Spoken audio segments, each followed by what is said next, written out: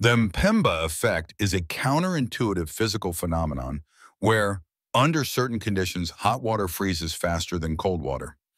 This phenomenon was named after Erasto Mpemba, a Tanzanian student who noticed in 1963 that hot ice cream mix froze faster than cold mix.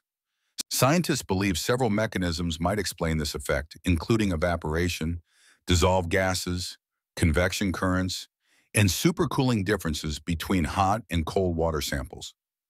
When hot water evaporates, it loses mass, and the reduced volume requires less energy to freeze, potentially accelerating the freezing process. Additionally, hot water can eliminate dissolved gases and minerals that might otherwise interfere with the crystallization process required for freezing.